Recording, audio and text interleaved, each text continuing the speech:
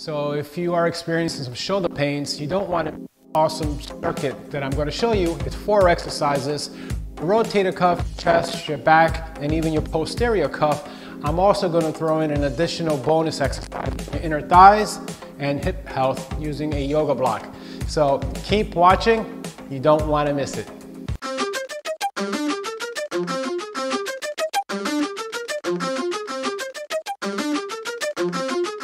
So you want to have a resistance band or a TheraBand, and you're going to attach it accordingly. So you want it to be about chest height. If you don't have a yoga block, then you can just use a book, a novel, whatever you prefer.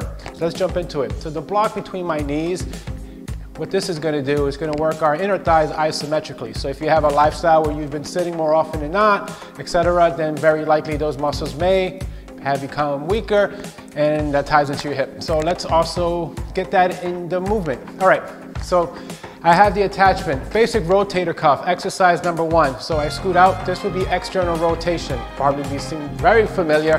You're gonna wanna keep watching this video. So you're gonna see some things in a combination I'm very sure you have never seen before. So first things first, how many reps? You're gonna do either 10 reps for each arm, meaning external rotation for your left and right arm, 15 reps or 20. Whatever reps you choose, you're gonna carry that over for the other 3 exercises. So let's pretend I did 10 reps. Boom. And then I'm obviously holding on with this one. You don't have, if you wish, you can add the internal rotation exercise. That will make it 5 exercises. That's on you. Choose wisely. Next thing, what I'm gonna do, I'm a little bit off. I still got that yoga block between my knees. So as I'm chit-chatting, giving instructions, I'm still working my inner thigh. This is a single arm chest fly. Exhale.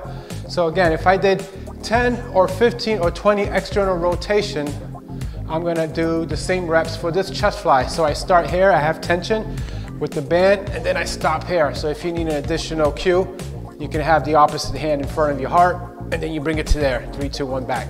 So that's exercise number 2 out of 4. Exercise number 3, this is a posterior cuff, one of my favorites. So it's one arm, this whole circuit is unilateral. So here, and I pull back. The height of my elbow is lined up with my shoulder. And then we would do, again, either 10, 15, or 20 reps. It's no joke. How does that look? Look from a forward position. Here. So I starting position, and then my wrist, my hand lines up with my ear or a little bit behind my ear without dropping my arm. So again, 10, 15, or 20 reps. Last exercise. All along, my friends, I'm working with my inner thighs. It's no joke. And if I fail to mention, your stance should be a quarter squat. So here, I start to do the 1 arm row. Exhale as I pull, inhale as I reach. Again, if it's 10, 15 reps or 20 reps you start with, that's what you want to also carry it over to the last exercise. When you are doing your quarter stance squat with the yoga block, not standing, you want to have your weight evenly distributed on your feet. Think of your foot as a tripod. You have your big toe, your little toe, and you have your heel, and your weight is distributed evenly across your feet in that fashion. So let's review really quickly the exercise prescription. You would do 10, 15 to 20 reps for each of those 4 exercises, or 5 if you did the internal rotation.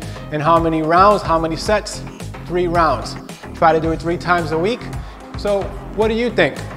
Post your comments and don't forget to subscribe.